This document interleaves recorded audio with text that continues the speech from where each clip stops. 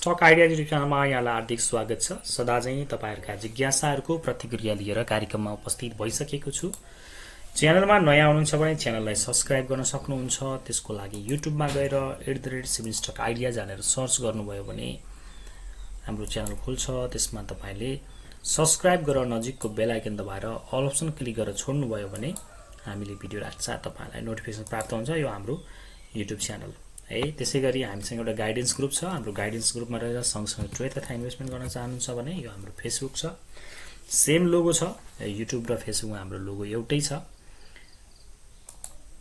यो फेसबुकमा तपाईले रिक्वेस्ट पठाएर वा नपठाइकन पनि मेसेजको इनबक्समा इन्ट्रेस्टेड भनेर मेसेज लेख्नुभयो भने हाम्रो सर्भिसको बारेमा जानकारी गराउँछौं र तपाई हामीलाई चित्त बुझ्यो भने चाहिँ तपाई हामी सहयात्रा गर्न सक्छौं। यति जानकारी गराइसकेपछि अब तपाईका जिज्ञासाहरु जोड्नुभन्दा अगाडि बजारसँग सम्बन्धित बजारमा आएका जानकारीहरु जोडौं। फाइनान्स कम्पनीहरुले बढाए मुनाफा प्रमुख सूचकहरुमा कुन कस्ता देखिए भन्ने सन्दर्भमा केही हदसम्म फाइनान्सको चाहिँ रिपोर्ट सुधार भएर आएको देखिन्छ। तर समग्रमा हेर्दा त्यस्तो एकदमै सन्तोषजनक भन्ने मलाई लागेन। इभन एकचोटी सरसर्ती डाटाहरु हेरौं है त के छ अवस्था यिनीहरुको। नेपाल नेप्सेमा सूचीकृत 15 फाइनान्स कम्पनीहरु मध्ये 14 वटाले चालु आर्थिक वर्षको पहिलो त्रैमासिकको वित्तीय विवरण सार्वजनिक गरेका छन्। समृद्धि फाइनान्सले भने हालसम्म वित्तीय विवरण सार्वजनिक गरेको छैन। असोजमा सन्तोषमा आइपुग्दा अधिकांश फाइनान्स कम्पनीहरुको मुनाफा बढेको छ। यस अवधिमा 14 फाइनान्स कम्पनीहरुले 20 करोड 26,83,000 रुपैयाँ खुद नाफा कमाएका छन्। अघिल्लो वर्षको यस अवधिमा 14 फाइनान्स कम्पनी 56 करोड 30,54,000 रुपैयाँ नोक्सानमा थिए। त्यो हिसाबमा चाहिँ धेरै हदसम्म कभर भएको मान्न सकिन्छ। अधिकांश कम्पनीहरुको खुद ब्याज आम्दानी लगायत प्रमुख सूचकहरु बढेका छन्। नाफा रकमसँगै पुँजी पनि ख्याल गर्नुपर्ने हुन्छ। कति पुँजीबाट कति मुनाफा भयो भन्ने पक्ष महत्त्वपूर्ण हुन्छ। त्यसैगरी रिजर्भ, वितरणयोग्य मुनाफा, नेटवर्थ पनि कम्पनीका लागि महत्त्वपूर्ण सूचकमा पर्छन्। त्यसैगरी प्रति शेयर आम्दानी भने आम्दानी कति छ भनेर पनि शेयर लगानीकर्ताले ध्यान दिन जरुरी हुन्छ। समग्र सूचकहरुमा कुन कम्पनी अव्वल छ भनेर तुलना गर्न सकिन्छ। अब हेरौं महत्त्वपूर्ण सूचकहरुमा कुन कम्पनी कस्तो छ। फाइनान्स कम्पनीहरुको चुक्ता पुँजी 13 अर्ब 26 करोड छ। 14 फाइनान्स कम्पनीहरुको चुक्ता पुँजी समग्रमा 13 अर्ब 26 करोड 49 लाख 80,000 रुपैयाँ छ। यो अघिल्लो वर्षको तुलनामा 0.27% ले मात्रै बढियो। अघिल्लो वर्षको यस अवधिमा फाइनान्स कम्पनीहरुको चुक्ता पुँजी 13 अर्ब 22 करोड 89 लाख 69,000 रुपैयाँ थियो। सबैभन्दा धेरै चुक्ता पुँजी मन्जुश्री फाइनान्सको 1 अर्ब 35 करोड रुपैयाँ छ। यो बाहेक अरु 4 फाइनान्सको पुँजी पनि 1 अर्ब भन्दा धेरै छ। चुक्ता पुँजीको आधारमा अप टु डाउन हेर्न सक्नुहुन्छ। Manjushri, आईसीएफसी, Reliance finance, Pokhara finance, गुहेश्री merchant, Shri investment, central finance, Goodell finance, best finance, त्यसैगरी Gorkhas finance, progressive finance, Nepal finance, Janaki finance र मल्टिपर्पज फाइनान्स। फाइनान्स कम्पनीहरुको जगेडा कोष 26.97% ले बढ्यो। 14 फाइनान्स कम्पनीहरुको जगेडा कोष समग्रमा 26.97% ले बढेर 8 अर्ब 22 करोड 63 लाख 91,000 रुपैयाँ पुगेको छ। अघिल्लो वर्षको यसै अवधिमा यिनीहरुको जगेडा कोषमा 6 अर्ब 47 करोड 88 लाख 80,000 रुपैयाँ थियो। सबैभन्दा धेरै जगेडा कोष गुडविल फाइनान्सको रहेको छ। यसको जगेडा कोषमा 1 अर्ब 39 करोड 83 लाख 74,000 रुपैयाँ छ। है जगेडा कोषको आधारमा गुडविल फाइनान्स स्ट्रङ छ। त्यसपछि गोर्खाज र क्रमशः जगेडा कोष चाहिँ अप टु डाउन हेर्दाखेरि Manjushri, Pokhara, आईसीएफसी, best, Nepal finance, गुहेश्री merchant, central finance, Janaki finance, Reliance finance, Shri investment, progressive finance र मल्टिपर्पज फाइनान्स। फाइनान्स कम्पनीको खुद ब्याज आम्दानी 12.23% ले बढ्यो। नेट इन्ट्रेस्ट इन्कम बढ्नु भनेको चाहिँ राम्रो मानिन्छ। असोज मसान्तसम्म आइपुग्दा 14 फाइनान्स कम्पनीहरुको खुद ब्याज आम्दानी 12.23% ले बढेर 1 अर्ब 1 करोड 85 लाख 42,000 रुपैयाँ पुगेको छ। अघिल्लो वर्षको यस अवधिमा फाइनान्स कम्पनीहरुले 90 करोड 75 लाख 48,000 रुपैयाँ खुद ब्याज आम्दानी गरेका थिए। सबैभन्दा धेरै खुद ब्याज आम्दानी गर्नेमा नेपाल फाइनान्स रहेको छ। यसको खुद ब्याज आम्दानी 90.06% ले बढेर 2 करोड 90 लाख 51,000 रुपैयाँ पुगेको छ।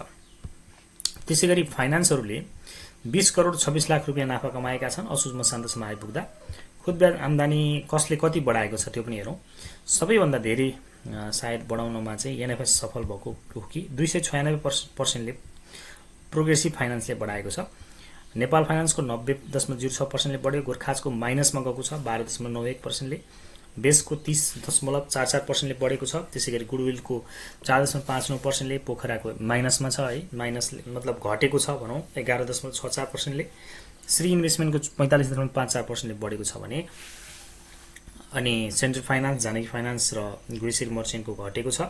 आइसिएफसी ले 22.59% ले बढाएको छ। त्यसैगरी प्रोग्रेसिभ फाइनान्सले 296.07% ले बढाएको छ भने मल्टिपर्पज फाइनान्सको 18.51% ले प्लस देखिन्छ भने मञ्जुश्री फाइनान्सको पनि 25.07% ले प्लस छ भने रिलायन्स फाइनान्सको चाहिँ 31.72% ले घटेको देखिन्छ। फाइनान्सले 20 करोड 26 लाख रुपैयाँ नाफा कमाएको देखिन्छ। समग्रमा हेर्दाखेरि मञ्जुश्री फाइनान्सले गत आर्थिक वर्षको सोही अवधिको क्वार्टरली रिपोर्ट भन्दा 13.83% ले बढाएको देखिन्छ। प्रोग्रेसिभको डाटा देखिएन, घटेको छ भनौं प्रोग्रेसिभको साँच्चै त बढाउन सफल। अर्को मञ्जुश्री फाइनान्स नेट प्रफिट बढाउन सफल देखिन्छ। 15,738% ले बढाएको छ है, यो चाहिँ एकदमै अत्याधिक बढाउन सफल देखियो। आइसिएफसी 633% ले बढाएको देखिन्छ भने अरूमा चाहिँ बढाउन सफल भएको मल्टिपर्पज 124.53% ले अनि श्री इन्भेस्टमेन्टको 1326.4% ले बढाएको देखिन्छ। वितरणयोग्य नाफामा मञ्जुश्री फाइनान्स अगाडि छ। असोज मसान्तसम्म आइपुग्दा सबैभन्दा धेरै वितरणयोग्य नाफा मञ्जुश्री फाइनान्सको रहेछ। एक वर्षमा यसको वितरण योग्य नाफा 428.77% ले बढेर 15 करोड 13,66,000 रुपैयाँ पुगेको छ। आइसिएफसी फाइनान्सको वितरण योग्य नाफा 1266.42% ले बढेर 6 करोड 75,42,000 रुपैयाँ पुगेको छ। यो दुई बाहेक अरु सबै फाइनान्सको वितरण योग्य मुनाफा चाहिँ नकारात्मक छ भनेर भन्छ। मैले तपाईलाई पहिले पनि भनेको थिएँ फन्डामेन्टली चाहिँ आइसिएफसी र एमएफआईएल बाहेक अरुको खासै आशा गर्ने खालको सिनारियो छैन भनेर पहिला पनि मैले तपाईहरुलाई जानकारी गराएको थिएँ है।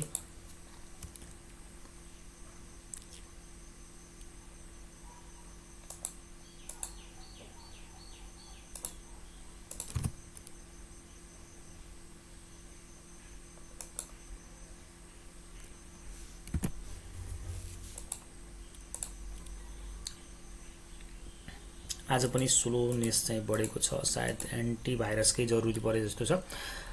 एमएफआईएल चाहिँ एउटा आश गर्न सकिने फाइनान्स देखिन्छ अलिकति केही हदसम्म फन्डामेन्टल, तर पनि इन्भेस्टमेन्टको एंगलबाट भने एमएफआईएल पनि अलिकति मूल्य बढिसकेको अवस्थामा देख्छु मैले। इन्भेस्टमेन्टकै एंगलबाट हेर्नुहुन्छ भने फाइनान्सहरु कुनै पनि उपयुक्त छैनन्। फाइनान्स सबैको चाहिँ तपाई हामीले चाहिँ हेर्ने हो भने ट्रेडकै लागि हो। अब अहिलेको कन्टेक्स्टमा ट्रेड गर्ने निस्किनु भन्दा विकल्प केही पनि छैन फाइनान्सको हकमा हैन। फाइनान्स तपाई कम्पनीमा चाहिँ एकदम विशुद्ध ट्रेडको लागि मात्रै हेर्न सक्नुहुन्छ। अनि प्रति शेयर आम्दानीको आधारमा हेरौं, असोज मसान्तसम्म आइपुग्दा सबैभन्दा धेरै प्रति शेयर आम्दानी जानकी फाइनान्सको छ 40 रुपैयाँ देखिन्छ। यस अवधिमा 5 फाइनान्सको प्रति शेयर आम्दानी चाहिँ नेगेटिभ देखिन्छ। अब हामीले सकेसम्म पोजिटिभ ईपीएस भएका, नेटवर्थ राम्रो रहेका र सकेसम्म वितरण योग्य मुनाफा पनि धेरै थोर देखिएका कम्पनीमा बढी फोकस गर्न सक्छौं करेक्सनको बेलामा। जानकीको सबैभन्दा धेरै ईपीएस आयो 40, त्यसैगरी मञ्जुश्री फाइनान्सको 27 छ, आइसिएफसी को 23 छ, गुडविल फाइनान्सको 20 छ, सेन्ट्रल फाइनान्सको 20 छ, त्यसैगरी गोरखाजको 11.19% ईपीएस देखिन्छ 11.19 रुपैयाँ। एमपीएफएल को तपाईले 9.69 रुपैयाँ देख्नुहुन्छ। प्रोग्रेसिभ फाइनान्सको 9.54, श्री इन्भेस्टमेन्टको 1.69 छ भने अरु बाँकी Nepal finance, base finance, गुइसरी merchant, Pokhara अनि रिलायन्सको चाहिँ ईपीएस नेगेटिभमा छ र एभरेजमा चाहिँ ईपीएस भनेको 7.89 रुपैयाँ देखिन्छ फाइनान्स सेक्टरको। अब यसरी हेर्दाखेरि चाहिँ हामीले माथिल्लो जसको ईपीएस बढी छ तिनीहरुमा अलिकति यसमध्ये पनि अब मञ्जुश्री चाहिँ एक नम्बरमै देखिन्छ हरेक एंगलबाट हैन। त्यसपछि आइसिएफसी देखिन्छ अनि गुडविल, सेन्ट्रल फाइनान्स, गोरखाजहरु अनि त्यसपछि गएर तपाईको जानकी फाइनान्स चाहिँ केही हदसम्म, मल्टिपर्पज फाइनान्स र प्रोग्रेसिभ सम्म यिनी चाहिँ केही हदसम्म अरु इन्डिकेटरमा पनि केही न केही बेटर देखेका कम्पनी भए है।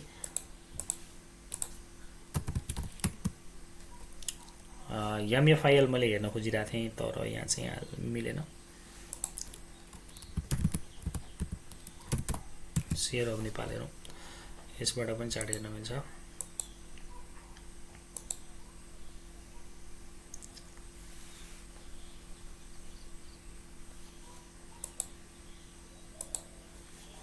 एमएफआईएल को कुरा गर्न खोजेको छ टेक्निकली के छ अवस्था भनेर।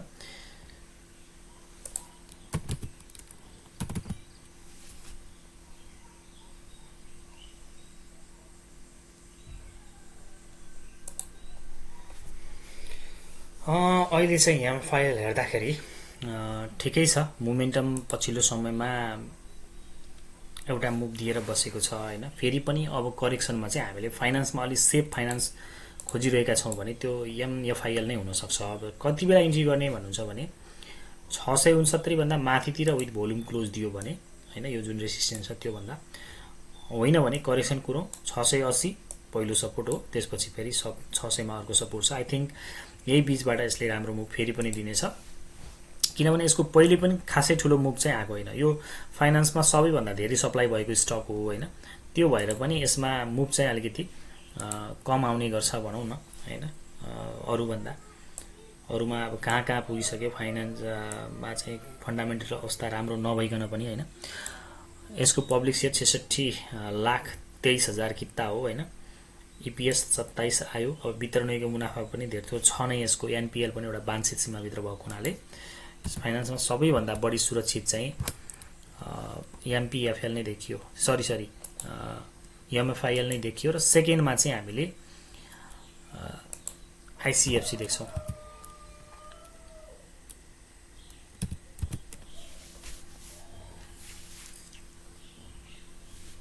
आईसीएफसी को सन्दर्भमा कुरा गर्दाखेरि आईसीएफसी फाइनान्स पनि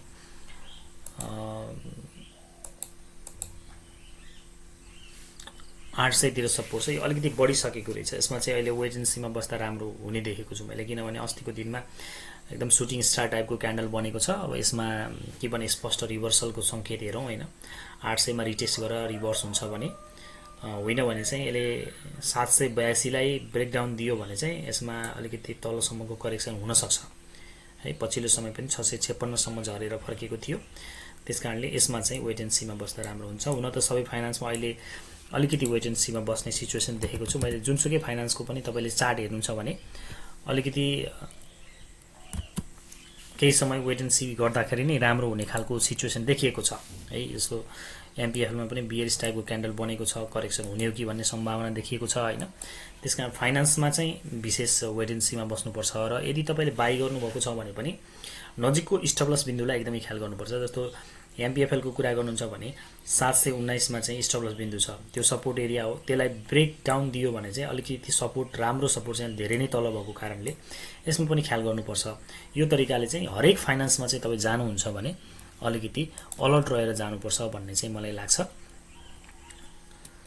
अर्को न्यूज जोडौं यहाँनेरि। माओवादीले आज काठमाडौँमा खबरदारी सभा गर्दै जुलुसको नेतृत्व प्रचण्डले गर्ने भन्ने कुरा छ। अब यो राजनीतिक माहौल मैले तपाईलाई योभन्दा अगाडि पनि भनेको थिएँ, हामीले चाहिँ रविको मात्र प्रसंग छ भनेका छौं, तर प्रसंग त्योभन्दा अलग छ, अरु कुराहरु पनि छन्। सरकारको विरुद्धमा धेरै भइसकेपछि अलिकति राजनीतिक माहौल चाहिँ अस्थिर नै हुन्छ। यसले चाहिँ बजारमा प्रभाव पार्छ नै, यो स्वाभाविक कुरा हो। अब एक हिसाबले हाम्रो विश्लेषण हुन सक्छ बजारसँग रिलेटेड नै छैनन् रवि, सत्तामा पनि छैनन्, विपक्ष पनि हैनन् भन्ने खालको सन्दर्भ पनि आउन सक्ला हैन। तर समग्र देशमा चाहिँ अलिकति सरकारप्रति असन्तुष्टि देखिरहेको अवस्था भएको कारणले, खास गरी पुराना दलप्रति असन्तुष्टि देखिएको कारणले गर्दा कतै राजनीतिक माहौलमा केही उथलपुथल हुने हो कि भन्ने फियर त हुनु पर्यो नि त। त्यतिको सचेत त सबै हुन्छन् हैन।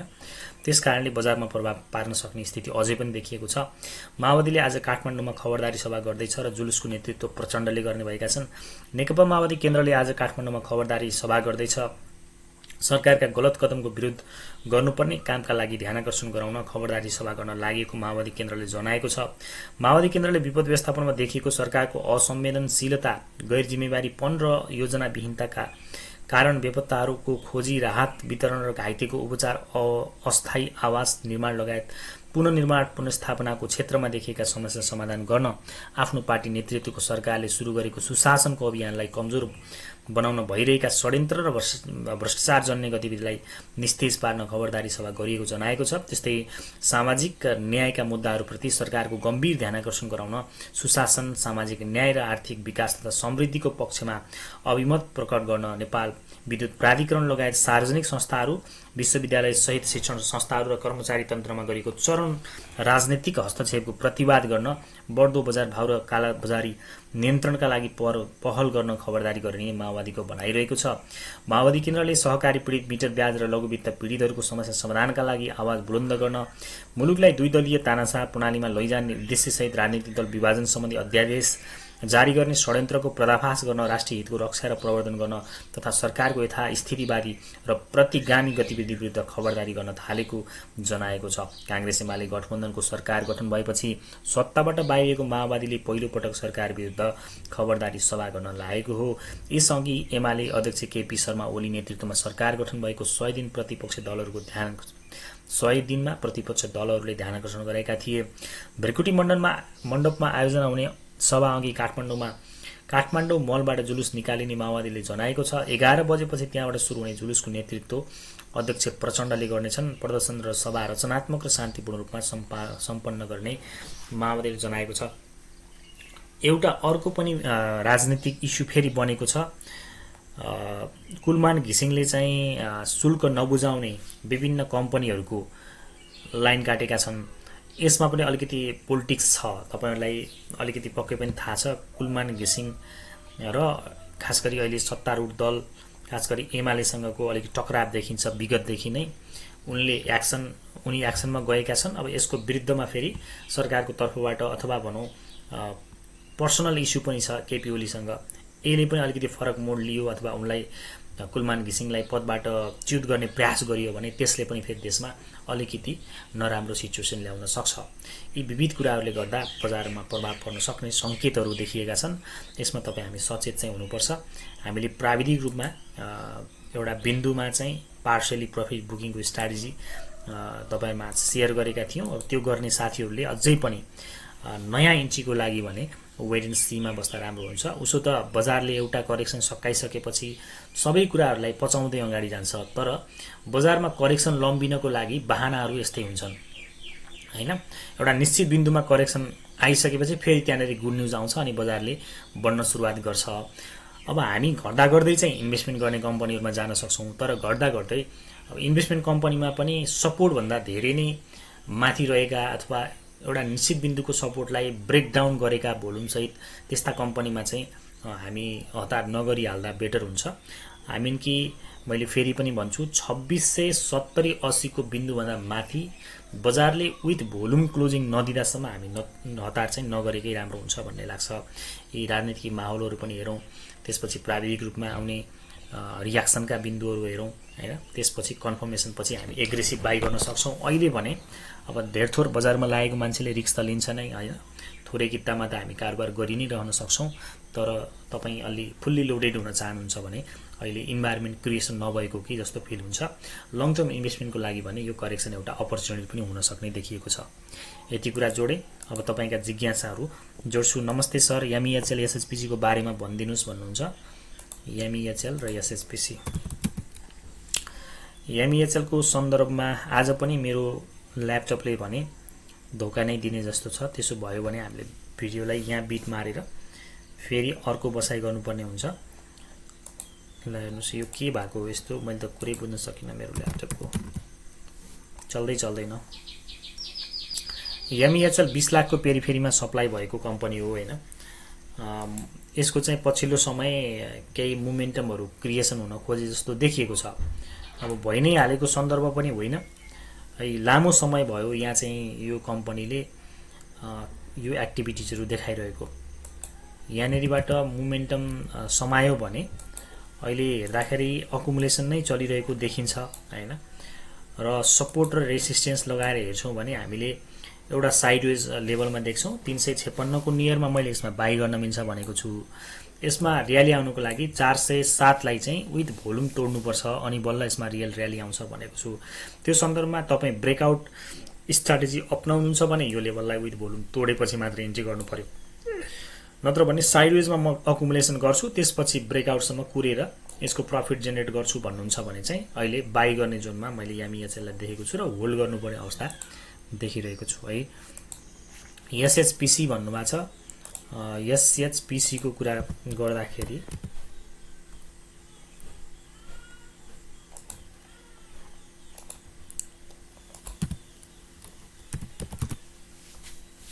एसएचपीसी को कुरा गर्दाखेरि के देखिन्छ त एसएचपीसी मा हेरौं 529 मा यसको मूल्य चलिरहेको छ अहिले हैन यो फन्डामेन्टली पनि केही हदसम्म बेटर कम्पनी हो तर यसमा एउटा राम्रो मुभ भने अलरेडी आइसकेको अवस्था पनि हो अहिले चाहिँ डिस्ट्रिब्युसन नै देखिन्छ हैन यो इन्भेस्टमेन्ट टाइपको कम्पनी लगभग बैंकमा जति सप्लाई भएको कम्पनी भएको कारणले ट्रेडको एंगलबाट म त्यति बेटर देख्दिन अथवा ट्रेडको लागि स्पष्ट बाइ सिग्नल नआउँदासम्म तपाईहरु यस्तो कम्पनीमा ट्रेडको लागि नजाँदा हुन्छ भन्छु मैले है अलि सप्लाई कम भएको स्टक हो भने हामी जोखिम लिन सक्छौं बोलिङ्गर ब्यान्डबाट हेर्नुहुन्छ भने मिडल ब्यान्डमा यसले अहिलेसम्म चाहिँ रेस्पेक्ट गरिरहेको छ मिडल ब्यान्डले सपोर्ट लिइरहेको छ त्यसपछिको सपोर्ट यदि मिडल ब्यान्ड भन्दा तलतिर आउँछ भने हामीले सपोर्ट चाहिँ 504 मा पाउँछौं है 504 र 470 मा सपोर्ट छ त्यतातिर चाहिँ तपाई बाइको लागि हेर्न सक्नुहुन्छ र तपाईले यसले 470 भन्दा पनि तलतिर विथ भोल्युम क्लोजिङ दिन्छ भने एकदमै स्टप लस गर्न बिर्सनु हुँदैन किनभने त्यसभन्दा तल चाहिँ सपोर्ट अलिक धेरै नै तल भएको कारणले किनभने यसले लगभग 350 बाट मोमेन्टम सुरु गरेर 650 पुगेको थियो यो कम्पनी है त्यसकारणले यदि यो लेभलको सपोर्ट पनि तोड्छ भने चाहिँ यसमा झन् ठूलो फल आउन सक्छ आई थिंक यसले सपोर्ट 2 बाट लगभग 500 को नियर वा सपोर्ट 522 वा 500 बाट चाहिँ यसले रिभर्स दिन्छ अहिले पनि एउटा सपोर्ट एरिया हो किनभने यो मिडल ब्यान्डको सपोर्टमा छ अहिलेको अवस्थामा है लभ रियाक्सनको लागि शान्ता भट्टराईजीलाई धन्यवाद आशा लघुवित्तको सेलिङ पोइन्ट भन्नुभएको छ एल बीएसएल यसको लाभांशको बुक क्लोज निर्धारण भएको छ हैन आशा लघुवित्तको लाभांशको लागि बुक क्लोज मिति तय भएको छ मैले हिजोको भिडियोमा तपाईलाई अपडेट पनि गराएको छु मिडल ब्यान्डमा केही हदसम्म रेस्पेक्ट गरेको छ यसको हैन अब तपाईले सपोर्ट लगाएर हेर्नुहुन्छ भने र रेसिस्टेन्स लगाएर हेर्छौं हामीले त्यसमा भने लगभग तपाईको मिडल ब्यान्डको अप्पर ब्यान्ड भनेको चाहिँ छन्दै 1100 तिर एकपटक यसमा सेलिङ आउँछ पहिले पनि त्यहाँनेरि त्यस्तो खालको एक्टिभिटीजहरु देखिएको थियो 1100 को नियरमा लगभग 1100 नपुग्दै भनौं न त्यसपछिको यसको अर्को रेसिस्टेन्स एरिया भनेको 1131 हो यो बुक क्लोज भन्दा पहिले जानु सक्ने ठाउँ भनेको त्यही नै हो त्यसपछि समायोजित मूल्य पछिको लेभलमा हामीले विश्लेषण गर्नुपर्छ यसमा चाहिँ लाभांश खाँदाखेरि पनि खासै फरक पर्दैन जितिन्छ फ्युचरमा भन्ने लाग्छ लङ टर्ममा यदि यो कम्पनी तपाईले लाभांशको बुक क्लोज भन्दा अगाडि 988 तिर पाउनु भयो भने चाहिँ मजाले किन्दा हुन्छ जस्तो लाग्छ मलाई हैन उसो त यो रिकमेन्डेसन भन्दा पनि मेरो आफ्नो अजम्पसन हो डिसिजन चाहिँ हजुरले लिनुपर्छ अनि 1034 को लेभलमा यसको सपोर्ट छ यो मिडल ब्यान्डको यही लेभलबाट यसले रिभर्स दिन्छ भने पहिलो रेसिस्टेन्स एरिया 1088 त्यसपछि 1131 छ यो सर्ट टर्म टार्गेटहरु हुन्छ लङ टर्ममा त यसको लाभांश खाने अनि त्यसपछि फेरि समायोजित मूल्यसम्म कुर्ने अनि फेरि नयाँ टार्गेटहरु सेट गरेर लङ टर्ममा बस्दा हुन्छ लङ टर्ममा यसमा टार्गेट भनेको तपाईले मैले चाहिँ लङ टर्म टार्गेट अब अप टु बुल चाहिँ यसलाई 2250 नै देख्छु हैन त्यो भन्दा अगाडि पनि अलिक मिड टर्म सम्ममा चाहिँ समायोजित मूल्यपछि पनि 13-1400 मा फेरि समायोजित मूल्यपछि पनि हामीले बेच्न सक्छौं भन्ने लाग्छ अहिले चाहिँ यसको डिस्ट्रिब्युसन लगभग अब डिस्ट्रिब्युसन भइरहँदाखेरि पनि मूल्य घट्न मानेन हैन डिस्ट्रिब्युसन लगभग सकिएर अब फेरि पूर्ण अकुमुलेसन हुने सुरुवातमा चाहिँ यो कम्पनी देखिएको छ है त आशा लघुवित्तको सन्दर्भमा पीएमएलआई र एसआरएलआई को सन्दर्भ छ पीएमएलआई को कुरा गर्दाखेरि के देखिन्छ त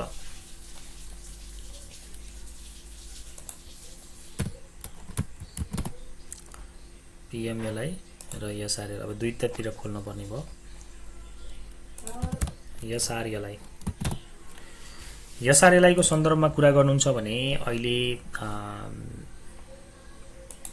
सपोर्ट एरियामा आइपुगेको छ है सानीमा रिलायन्स इन्स्योरेन्स यसले चाहिँ यो आर्थिक वर्षको लागि लाभांश घोषणा गरेर बुक क्लोज पनि मिति तय भर्यो समायोजित मूल्य हो भनेपछि यो आर्थिक वर्षको लागि लाभांश खाने समय गइसकेको छ तर तपाईले 445 भनेको आफैमा एउटा राम्रो सपोर्ट एरिया हो हैन उसो त तपाई कन्फर्मेसन पछि बाइ गर्न चाहनुहुन्छ भने 475 भन्दा माथि गइसकेपछि बाइ गर्न सक्नुहुन्छ तर इन्भेस्टर साथीहरुले यस्तै सपोर्टमा हेर्नुस् त धेरै पटक यो लेभलमा यसले रेस्पेक्ट गरेको छ यो सपोर्टलाई धेरै लामो समय यसले चाहिँ यो लेभललाई पटक यसलाई रेस्पेक्ट गरेकोले यस पटक पनि यो एउटा राम्रो सपोर्ट एरियामा 445 भनेको राम्रो सपोर्ट एरिया हो त्यहाँ आइपुगेको हुनाले अब चाहिँ खातामा हुनेहरुले बेच्ने क्रम रोकिदिदा हुन्छ र यो सपोर्टमा नयाँ इन्ट्रीको लागि पनि ओके छ बाइ चान्स ब्रेक दियो भने चाहिँ तपाईले यसलाई झन्डै 400 सम्मको फल पाउनुहुन्छ र यदि यो लेभलमा किन्नु भएको साथीहरुले यहाँ पनि एभरेज डाउन गरेर राख्दा राम्रो हुन्छ। लङ टर्ममा चाहिँ यसमा रिस्क रिवार्ड रेशियोमा अब चाहिँ रिस्क भन्दा रिवार्ड नै बेसी मैले पाउँछु। सो 445 को नेरी फेरीमा यसलाई केही किता चाहिँ जोड्दा हुन्छ भन्ने मलाई लाग्छ है। त्यसैगरी अर्को तपाईले सोध्नु भएको छ पीएमएलआई को पनि बोनस घोषणा भएर अनि यो आर्थिक वर्षको लागि बुक क्लोज भइसकेर समायोजित मूल्य हो हैन। अहिले यसको मूल्य चाहिँ 555 मा चलिरहेको छ। यो पनि राम्रो सपोर्ट एरियामा मूल्य चलिरहेको कम्पनी हो है। अब समायोजित मूल्य पछि एकदम राम्रो रेस्पेक्टेड सपोर्ट एरियामा आइपुगेको छ। यसपछिको सपोर्ट तपाईले यसमा 524-25 मा पाउनुहुन्छ अनि 500 मा 480 मा छ। यो तीनवटा सपोर्ट एरियाहरु छन्। अहिले आफैमा सपोर्ट एरियामा छ। बोलिंगर ब्यान्ड एकदम खुम्चिदै गएको छ। अब बजारले मोमेन्टम सुरुवात गर्यो भने यसले पनि निसन्देह रूपमा मोमेन्टम सुरुवात गर्नेछ। घट्ने ठाउँ भन्दा अब बढ्ने ठाउँ बेसी भएको ठाउँमा अथवा रिस्क र रिवार्ड रेशियोमा हेर्दाखेरि रिस्क भन्दा रिवार्ड रेशियो बढी भएको एरियामा हामी आइपुगेका छौं। त्यसकारण पीएमएलआई को पनि लगभग अब बेच्ने समय सकिएको र अब चाहिँ हामीले अकुमुलेसन सुरु गर्ने अवस्थामा देख्छौं। सर्ट टर्म ट्रेडको लागि त हामीले कन्फर्मेसन कुर्ने यो मार्केटको रिभर्सलको होइन अथवा यसको पनि यो बोलिंगर ब्यान्ड 570 भन्दा यो मिडल ब्यान्ड भन्दा माथि विथ भोल्युम क्लोज दियो भने जान सक्नुहुन्छ। अब टार्गेटको कुरा गर्दाखेरि 589 फर्स्ट टार्गेट बन्छ, 659 दोस्रो र तेस्रो टार्गेट चाहिँ 720 को एरियामा बन्न जान्छ है पीएमएलआई को सन्दर्भमा। एएचपीसी के गर्नु भन्नु भएको छ। एएचपीसी को कुरा गर्दाखेरि एएचपीसी हेरौं।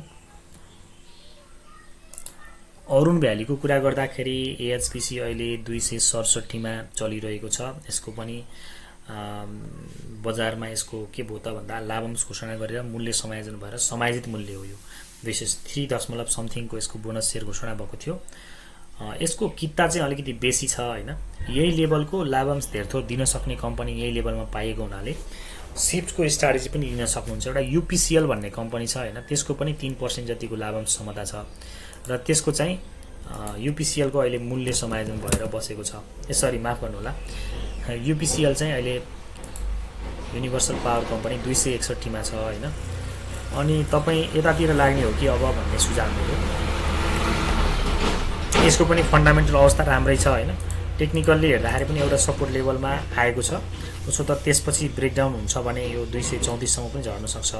त्यसको चाहिँ अब लाभांश पछि मूल्य समायोजन पनि भइसक्यो र यसमा चाहिँ तपाईले 3% को लाभांश क्षमता पनि देख्नुहुन्छ। नेटवर्क पनि राम्रो भएको, धेरै लाभांश पनि दिन सक्ने सम्भावना बोकेकोले अब यतातिर हेर्न सक्नुहुन्छ। एएचपीसी लाई प्रॉफिट बुक गरेर भन्ने चाहिँ मलाई लाग्छ। अब बाँकी डिसिजन भने हजुरले लिने हो है। त्यसैगरी अब यसको इभन एएचपीसी को सपोर्ट को कुरा गर्दा यसपछिको सपोर्ट भनेको 250 मा छ। 250 बाट पनि तलतिर विथ भोल्युम जान थाल्छ भने यसमा अलिकति भनौं न 248-50 लाई पनि तोड्यो भने चाहिँ अलि ठूलो गिरावट हुन सक्छ है। त्यो लेभलमा लेटेस्ट बाइ गर्नुभएको साथीहरुले यो सपोर्ट 1 लाई पनि तोड्यो भने चाहिँ अलि स्टप लस पनि राख्नु पर्ने हुन्छ त्यहाँनेर है। नाइस सर भन्नुहुन्छ। नाइस, नमस्ते, थ्यांक यू। एन्ड बीएसडीसी र आरएफपीएल मा कुन बेटर होला sir for short term and support र बाइ जोन भनिदिनुस् न बेटर वन को भन्नुभएको छ। एक पटक रिफ्रेश गरौँ त। यो चुकुल भन्ने एप चलेको भए हामीलाई सप्लाई हेर्न सजिलो हुन्थ्यो हैन। आज पनि अलिकति प्रब्लम नै देखियो। तपाईले सोध्नु भएको बीएसडीसी चाहिँ मलाई लगभग यादै छ। यसको 4.5 लाख किता मात्रै छ। बीएसपीएल हो। बीएसडीसी चाहिँ केही हदसम्म फन्डामेन्टल राम्रो स्टक हो। यसको सप्लाई 15 लाख समथिङ किता मात्रै छ हैन। फन्डामेन्टल्ली केही पोजिटिभ हुन्छ। 2025 मा यसको लकिङ खुल्ने हो। त्यो मानेमा अहिले चाहिँ सपोर्ट एरियामा आइपुगेको छ है। सपोर्ट एरियामा आइपुगेको छ बीएसडीसी। यो सपोर्ट एरियामा हामीले केही हदसम्म बीएसडीसी लाई बिस्तारै अकुमुलेसन गर्यौं भने केही टाइममा मैले यसमा राम्रै हुने देखेको छु। बीएसडीसी तपाई हेर्न सक्नुहुन्छ। अब बोलिंगर ब्यान्ड साङ्गुरो बन्दै गएको छ। 545 सम्मको करेक्सन चाहिँ दिन सक्छ। त्यसलाई हामीले स्वीकार गर्नुपर्ने हुन्छ अथवा त्यो लेभलसम्म चाहिँ हामीले अकुमुलेसन जोनै राख्दा हुन्छ। त्यसपछिको सपोर्ट भने 525 सम्म है बढीमा आउने ठाउँ। अब यही लेभल कुरेर पनि हामी बाईको स्ट्र्याटेजी लिन सक्छौं। यसको सप्लाई पनि कम भएको र केही हदसम्म फन्डामेन्टल पनि राम्रो भएको कारणले यो ट्रेडको लागि एउटा बेस्ट स्टक बन्न सक्छ। पछिल्लो समय बनाएको टप चाहिँ यसको लगभग 800 को बिन्दु हो हैन। त्यसपछि यसमा चाहिँ तत्काललाई ट्रेन्ड भने कमजोर रहेको छ। तपाई हेर्न सक्नुहुन्छ यसले लोअर हाईहरु फर्मेसन गरेको छ। राम्रो करेक्सन दिएको कम्पनी खोज्दै हुनुहुन्छ र केही हदसम्म फन्डामेन्टल बेटर प्लस सप्लाई कम भएको हाइड्रो खोज्दै हुनुहुन्छ भने यो एउटा बेटर अप्सन हो तपाईले सोध्नु भएको कम्पनी है। आरएफपीएल को चाहिँ यसको ठ्याक्कै याद चाहिँ भएन कति छ यसको सप्लाई भनेर हेर्नु पर्छ। म हेरेर भन्छु।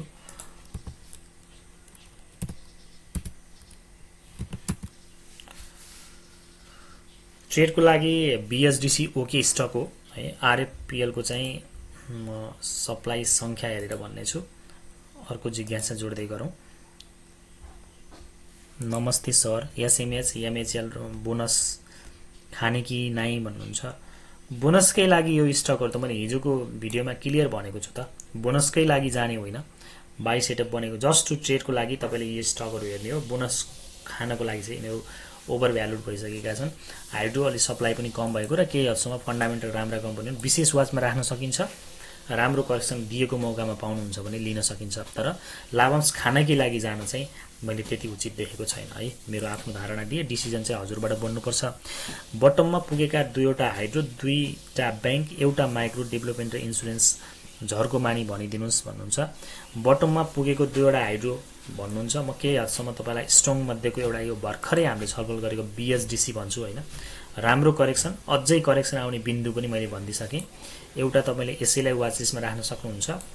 अर्को चाहिँ तपाईले यो केपीसीएल भन्ने पनि छ। मैले केही हदसम्म फन्डामेन्टल्ली पनि सपोर्ट गरेको स्टक चाहिँ तपाईलाई भनिरहेको छु हैन। केपीसीएल भन्ने त देखाउँदैन त यसले।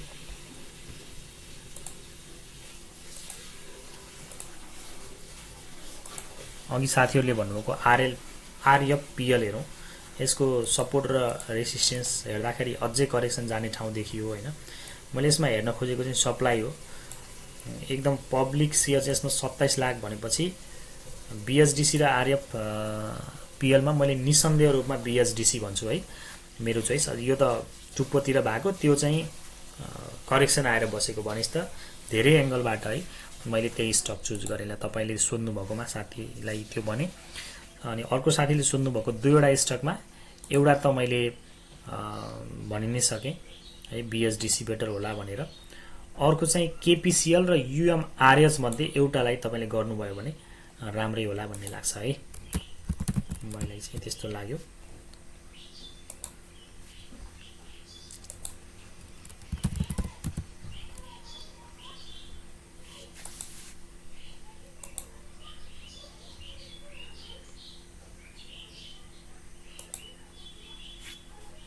यो दुईटै हामी हेरौं।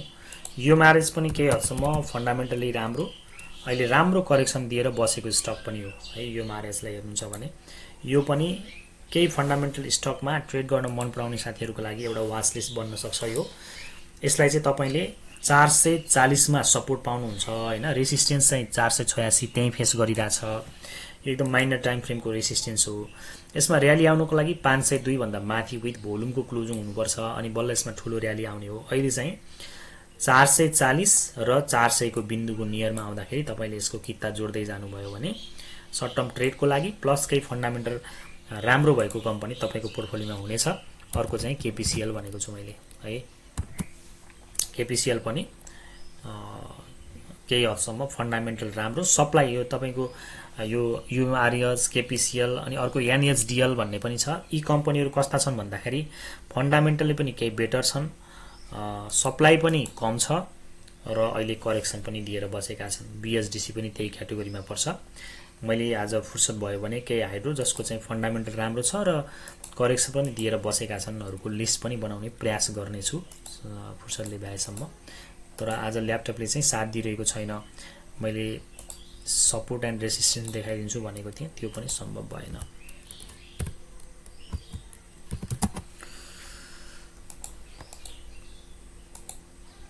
त्यसैगरी अर्को सेक्टरको पनि म भन्छु।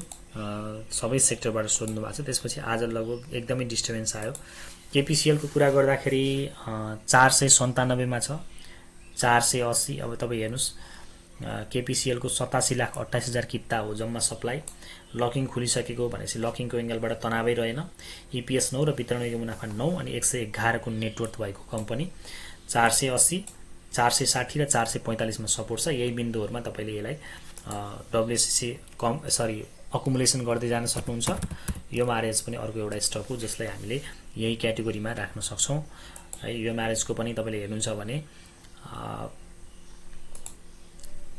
सपोर्ट हेर्नुहुन्छ भने 440 र 406 मा छ। यो पनि 4 को ईपीएस, 4 को वितरणको मुनाफा र नेटवर्थ 104 भएको स्टक हो। लकिङ खुलिसकेको छ र जम्मा यसको सप्लाई चाहिँ 44,31,000 किता हो। एनएसडीएल पनि अलि घट्न अझै नमानेको हो कि जस्तो लाग्छ, तर यो पनि यही क्याटेगोरीको स्टक हो।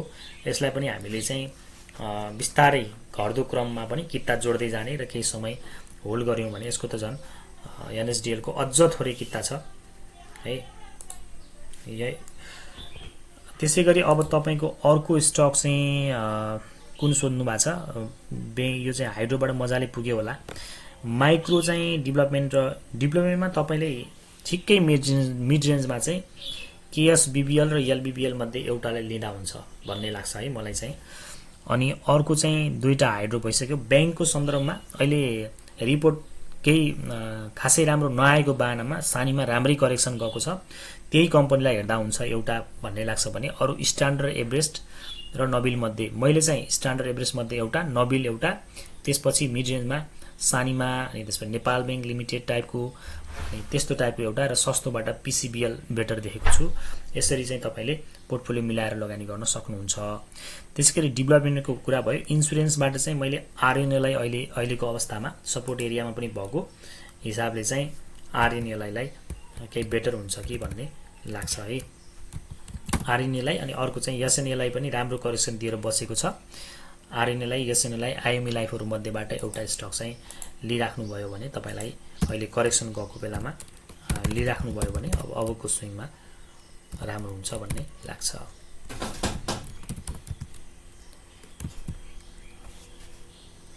अर्को जिज्ञासा जोडौं साथीहरुको। माइक्रो फाइनान्सको सन्दर्भमा आशा लघुवित्त वा आरम्भ चौतारी मध्ये एउटा लिँदा हुन्छ। दुवैको सपोर्ट एउटै बिन्दुतिर छ। 1000 को नियरमा यिनीहरुको किता जोड्न सकिन्छ। आशाको लाभांश पनि घोषणा भएको छ र बुक क्लोजको मिति नियरमा छ। अलिकति केही बेसी सप्लाई भएको मध्ये मैले डीडीबीएल लाई पनि अहिलेको सन्दर्भमा बेटर नै देखेको छु हैन। डीडीबीएल लाई पनि तपाईले लिन सक्नुहुन्छ।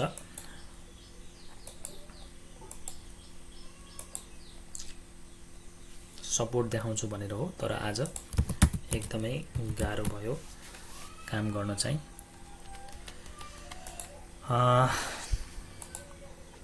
तपाईको लागि लगभग वाचलिस्ट मैले भनिदिएँ हरेक सेक्टरबाट हैन। सपोर्ट त धेरै जसो सेक्टरका धेरै जसो स्टकहरु नै लगभग सपोर्टको नियरमा छन् अहिले। अब डीडीबीएल लिनुहुन्छ भने 846 मा राम्रै सपोर्ट छ। अहिले पनि 900 भनेको आफैमा एउटा राम्रो सपोर्ट हो। त्यसपछि 880 अनि 846। आशा लघुवित्त र आरम्भ चौतारीको लगभग 1030 को लेभलमा दुवैको सपोर्ट फर्स्ट छ अनि 1000 मा छ र 980 तिर अर्को सपोर्टहरु छ। आशाको चाहिँ लाभांश घोषणा भइसकेको छ, आरम्भको भएको छैन। आशाको लगभग 20 लाख जति किता सप्लाई छ भने आरम्भको 14 लाख समथिङ किता सप्लाई भएको, किताको रेशियोमा ठिकठिकै किता भएको अकुमुलेसन गर्न मिल्ने अथवा लगानी गर्न मिल्ने खालको स्टकहरु देखिएको छ। हिस्ट्रीहरु सबै कुराहरु हेर्दाखेरि चाहिँ डीडीबीएल राम्रो स्टक, अलिकति सप्लाई बेसी छ, त्यो हिसाबमा मूल्य पनि तल छ। यो पनि एउटा राम्रो स्टकको रूपमा मैले बुझेको छु। उसो त थुप्रै स्टकहरु छ। माइक्रो फाइनान्सबाट इन्भेस्टर टाइपको साथीहरुको लागि त एसकेबीबीएल, सीबीबीएलहरु धेरै राम्रो छन् हैन। तपाईले कुन नेचरको स्टक खोज्नु भएको छ र तपाईको प्रपोज के हो भन्ने कुरामा चाहिँ तपाई क्लियर हुनु पर्यो है। आरएचपीसी को बाई रेन्ज भन्नुहुन्छ। आरएचपीसी भन्ने त मैले स्टक भयो जस्तो लागेन।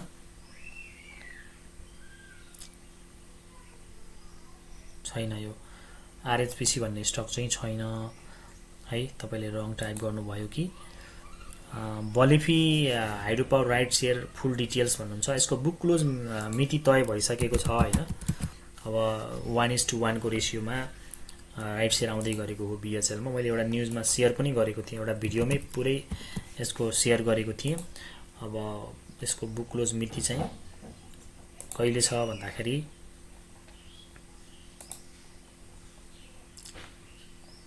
100% हक सेयर हो। यसले कार्तिकको 21 गते बुक क्लोज मिति तय गरेको छ। त्यसकारण कार्तिकको 20 गतेसम्म तपाईले यो किन्नु भयो भने यसको 1:1 को रेशियोमा राइट शेयर भर्न पाउनुहुन्छ। अब राइट शेयरको लागि यो कम्पनी किन्ने कि नकिन्ने त्यो तपाईको कुरा भयो हैन।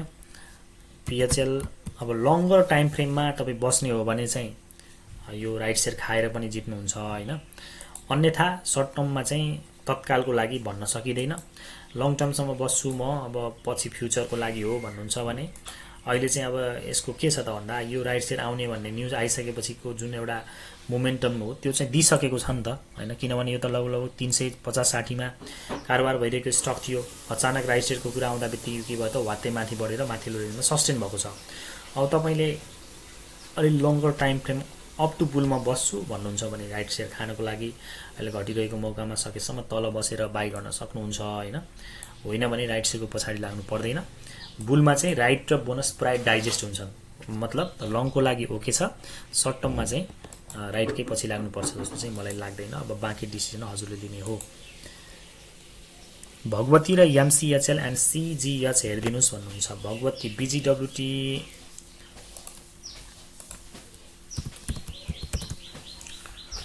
BGWT को सन्दर्भमा कुरा गर्दाखेरि केही हदसम्म फन्डामेन्टली राम्रो, यसले त लाभांश पनि अब राम्रै दियो भनौं हैन। तर अहिले चाहिँ पछिल्लो समय निकै सुस्ताइरहेको छ। मैले हाइड्रो पावरमा जाने नै हो भने यति महँगोमा अब कहिलेकाहीँ मोमेन्टम सिर्जना भएको अवस्थामा त ठिकै हो, हैन भने यति महँगोमा नजाँदा हुन्छ भन्छु। ठिकै रेन्जका अलिक त सस्तो कम्पनीतिरै लाग्दा पनि बेटर हुन्छ। सप्लाई कम छ भन्दैमा अब सबै स्टकहरु जुनसुकै बिन्दुमा पुगेर किन्नु त्यति जरुरी हुँदैन। अब गइहाल्नु भइसकेको छ अथवा जाने नै हुनुहुन्छ भने पनि तपाईले 857 भन्दा तल विथ भोल्युम क्लोज हुन्छ भने स्टप लस दिने हिसाबले गर्ने हिसाबले जानु होला है त। भगवती केयरसम्म फन्डामेन्टली राम्रो मध्येको कम्पनी हो, तर ओभर भ्यालुड भइसक्यो भन्ने मेरो धारणा हो है। वा तपाईले मोमेन्टम सिर्जना हुन थाल्यो भने जस्तो 980 अथवा 1034 लाई विथ भोल्युम ब्रेक दियो भने यस्तै स्विङहरु आउन सक्छ। यसमा भरोसा हुँदैन, सप्लाई कम छ नि त त्यो मानेमा। त्यो हिसाबको सिनारियो देख्नु भएको जान सक्नुहुन्छ। किनिहाल्नु भयो भने स्टप लस राख्नु पर्यो हैन। अकुमुलेसन गरिरहनु भएको छ भने अहिले तत्कालको मोमेन्टम हेर्दाखेरि मोमेन्टम कमजोर रहेको जानकारी गराए है। MCHL र CGH भन्नु भएको छ। MCHL को सप्लाई भनेको 10 लाख समथिङ छ है, 10 लाख समथिङ। BEDC र MCHL को सप्लाई बराबर, डोल्टी BDC र MCHL बराबर जस्तो सप्लाई भएका स्टकहरु हुन्। यसको लकिङ चाहिँ MCHL को 26 मै हो जहाँसम्म। अनि 452 मा राम्रो सपोर्ट छ। अहिले 480 मा MCHL पाइरहनु भएको छ। 450 तिर आयो भने हेर्न सक्नुहुन्छ। अहिले मोमेन्टम चाहिँ कमजोर छ। 509 भन्दा माथि विथ भोल्युम नजाँदासम्म मोमेन्टम सुरु हुन गाह्रो छ। तपाईले यसको बाइको लागि के भने अलि सपोर्ट तिरै कुर्नुस् हैन, नत्र भने ब्रेकआउट कुर्नुस्। 513 लाई विथ भोल्युम ब्रेकआउट दियो भने मात्रै जानुस्। यो दुईटा कन्डिसन लिनु भयो भने यसमा रिस्क रिवार्ड रेशियो चाहिँ तपाईलाई कम हुन जान्छ। ट्रेडको लागि ठिकै स्टक हो है यो। मोमेन्टमहरु पहिला पनि यसले ठिकै दिएको हो। त्यही दुईटा कन्डिसनमा तपाई इन्चीको स्ट्र्याटेजी लिन सक्नुहुन्छ। चन्द्रगिरी हिल्स चाहिँ अहिले करेक्सनमा छ हैन। त्यस्तो नराम्रो पनि होइन, तर पहिला जस्तो साख पनि छैन भनौं न हैन। होटलहरुमा पुरानो हाई नपुगेको स्टकको रूपमा अब पुरानो हाई यो बुलमा पुग्न त मैले गाह्रो नै देख्छु हैन। चन्द्रगिरी यस पुरानो हाईमा पुग्न त मैले अब गाह्रो नै देख्छु।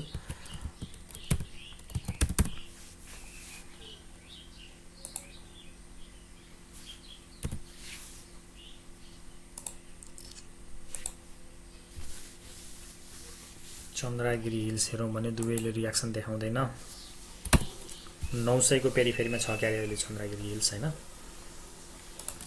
मेरो लगानी चले पनि भइहाल्यो हामीलाई।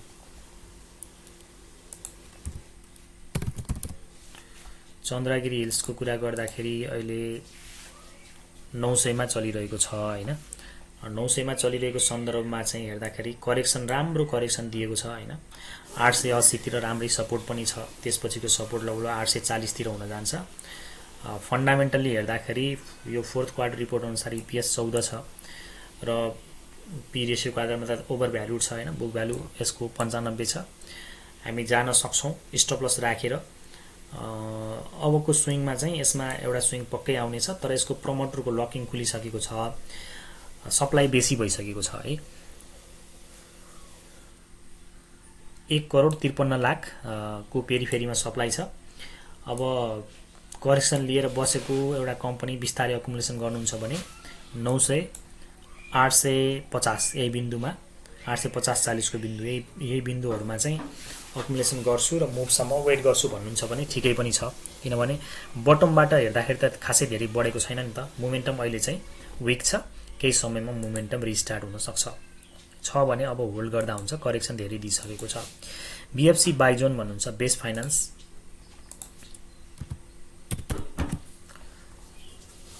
बेस्ट फाइनान्सको कुरा गर्दाखेरि बेस्ट फाइनान्स अहिले 614 मा चलिरहेको छ हैन। अहिले तत्काललाई त वेट एन्ड सी गर्दा राम्रो हुने देख्छु मैले, किन बेरिस टाइपको क्यान्डल बनेको छ, भोल्युम त छैन। तपाईले यही लेभलहरुमा 600 भन्दा माथि बाइ गर्ने हो र तपाईले यसमा 588 भन्दा तल विथ भोल्युम जान्छ भने स्टप लस गर्नुपर्छ है। यसमा चाहिँ त्यो त्यति स्ट्र्याटेजी लिनु भयो भने फस्ने सम्भावना रहँदैन। यही लेभलमा तपाईले केही जोखिम लिन सक्नुहुन्छ। टार्गेट चाहिँ सबभन्दा पहिला 640 हुन्छ, अनि 680 र 740 जतिको टार्गेटहरु तपाईले बेस्ट फाइनान्समा लिन सक्नुहुन्छ।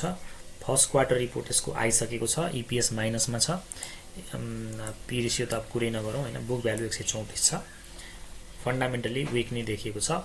Best finance first quarter report आइपुग्दासम्म उसो त सबै फाइनान्सहरु दुईटा मात्रै अलिअलि राम्रो देखियो, अरु सबैमा चाहिँ विकनेस नै छ, कमजोर नै छन् फाइनान्सहरु। ट्रेडको एंगलबाट मात्रै लिनुपर्छ। जुनसुकै फाइनान्स लिँदै हुनुहुन्छ भने पनि तपाईले स्ट्रङली स्टप लस लगाएर मात्रै जानु बेटर हुन्छ भन्ने मेरो सुझाव रहन्छ।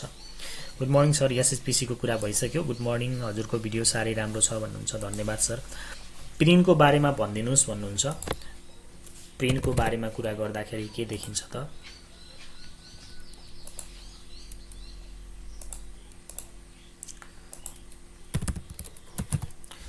प्रिन्टले एउटा करेक्सन राम्रै दिएको छ। उसो त नन लाइफहरुमा अहिले मोमेन्टम एकदम कमजोर बनेको छ हैन।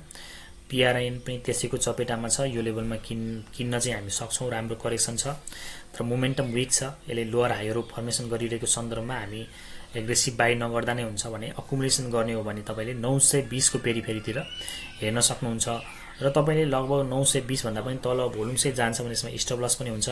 त्यसपछि 880 मा बल्ल सपोर्ट छ। अब इन्ट्राडेमा पनि अप एन्ड डाउन, यो भोलाटिलिटी चाहिँ अलिकति बढी नै भएको कम्पनी हो, फन्डामेन्टली राम्रो छ। गएको आर्थिक वर्षमा यसको 34 को ईपीएस र पी रेशियो 28 छ, 222 को बुक भ्यालु छ, फन्डामेन्टली राम्रो। तर मैले के भन्छु भने अलिक सस्तोतिर हेर्ने कि भन्ने चाहिँ मेरो सुझाव हो कि यो नन लाइफ हेर्दै छौं भने पनि 600-700 को बीचका हैन त्यही लेभलमै राम्रै स्टकहरु छन्, जस्तो एभरेस्ट के भन्छ एचईआई भयो हैन। मेरो आफ्नो धारणा है, रिस्क रिवार्ड रेशियोमा कम देख्छु के रिस्क यस्तो कम्पनीहरुमा।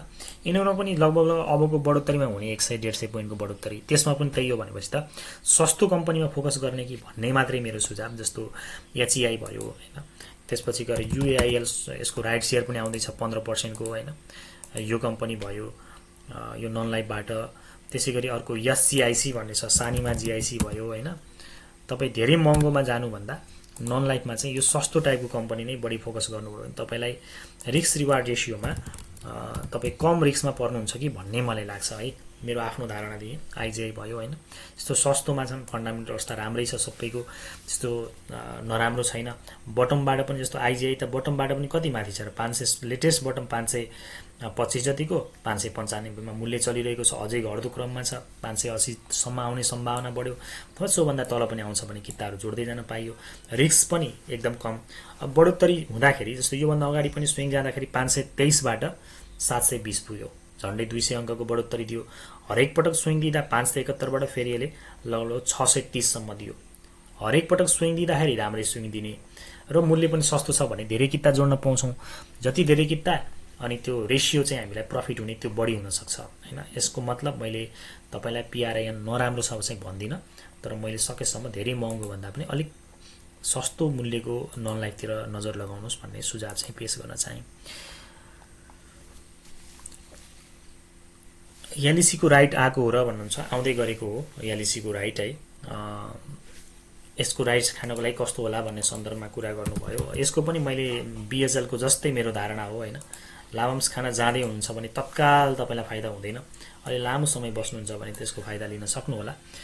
तर मेरो विचारमा अब यसको लाभांशको पछाडी नलागेकै राम्रो हो कि बरु अलिकति सप्लाई कम भएको केही फन्डामेन्टल स्ट्रङ कम्पनीतिर लाग्यो भने जितिन्छ कि भन्ने लाग्छ। तर लङ्गर टाइम फ्रेममा चाहिँ 275 मा एलइसी किनेर बीएसएल 400 को पेरिफेरीमा किनेर घाटा नै हुन्छ भन्ने जस्तो चाहिँ मलाई लाग्दैन। बट टाइम विल टेक है, सुनर अर लेटर विन चाहिँ हुन्छ। तर I think time will take, अलिक धेरै टाइम लाग्छ कि भन्ने लाग्छ। किनभने अब राइट शेयरको लागि बुक क्लोज पछि मूल्य समायोजन हुन्छ, तत्कालको लागि त पोर्टफोलियोमा घाटा नै देखिन्छ हैन। मूल्य समायोजन भइसकेपछि हामीले बेचेपछि समायोजित मूल्यको पैसा मात्रै पाउँछौँ, केही पैसा त हाम्रो त्यहाँ फसि नै हाल्छ। पछि राइट शेयर आउँछ, हिसाब किताब मिल्छ, त्यो अलग कुरा हो। त्यही भएर मैले भने सर्ट टर्ममा खेल्न चाहनेहरूले चाहिँ राइट शेयरको पछि लाग्नु हुँदैन, पैसा फस्छ।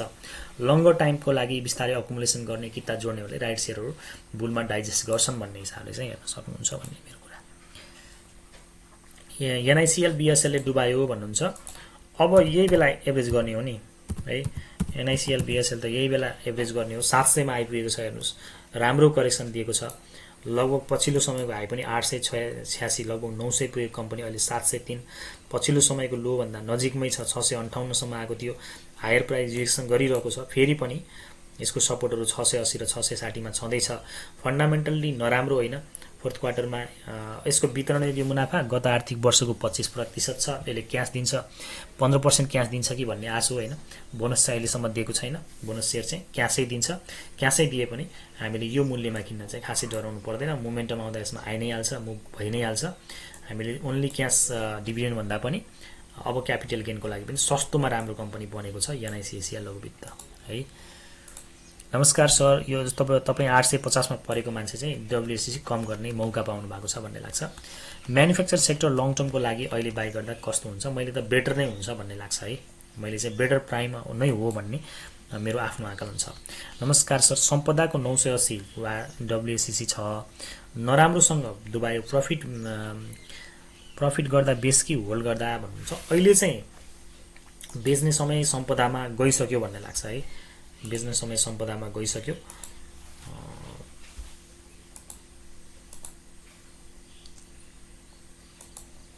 सीजीएच को बाई जोन चाहिँ 900, 850 र 800 मा देखियो है। एसएमपीडीए हो क्या रे?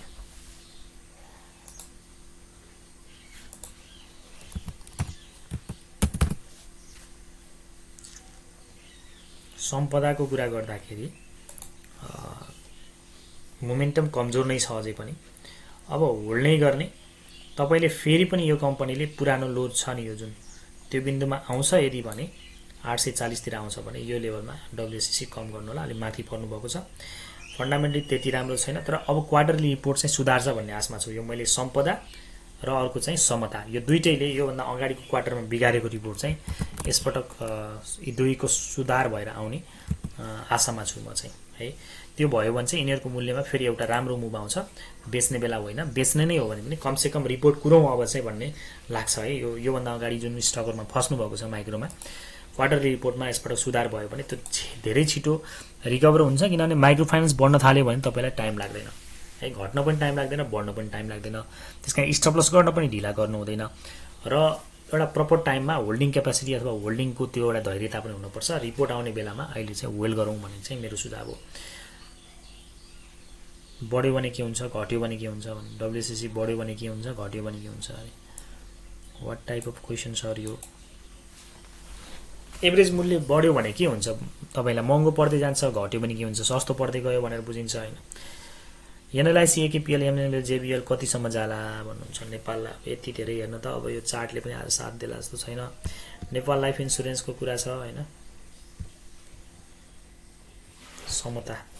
समता पनि 866 मा छ। यसको पनि अब 845 र 787 मा त सपोर्ट छ।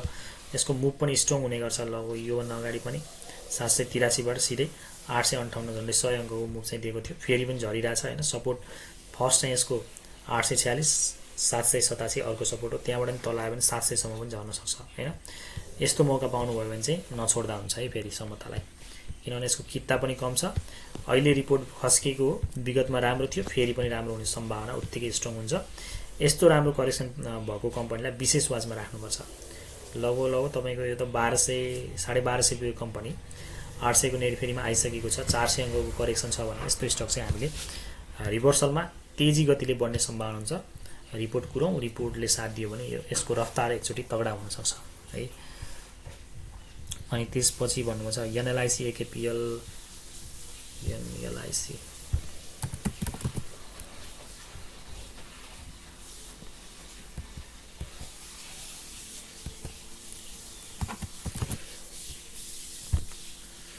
भिडियोको ड्युरेसन लगभग पूरा भइसकेको छ। अब हामी लगभग बिट मार्छौँ र नेक्स्ट भिडियोमा बाँकी जिज्ञासाहरू जोड्ने प्रयास गर्नेछौँ।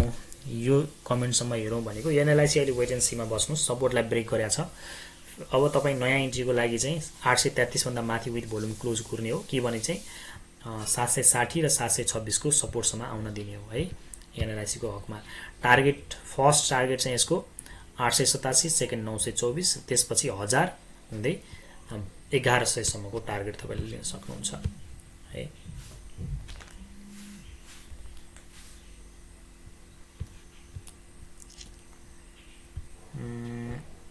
अर्को सोध्नु भएको छ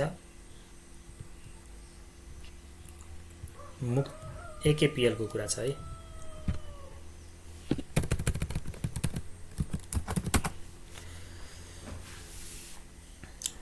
एकदमै पटक्कै साथ दिएन। आजको लागि मैले यति नै बिट मारे। नेक्स्ट भिडियोमा फेरि भेट्छु। यहाँको समय शुभ रहोस्। नमस्कार। शुभ